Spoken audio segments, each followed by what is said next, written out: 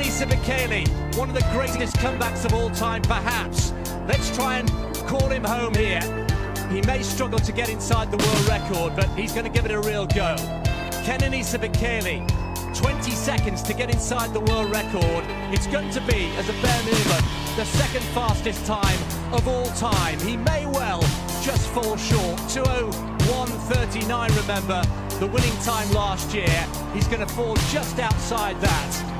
Kenenisa Bekele, feeling the hand of history on his shoulder, and he's just outside. Would you believe it?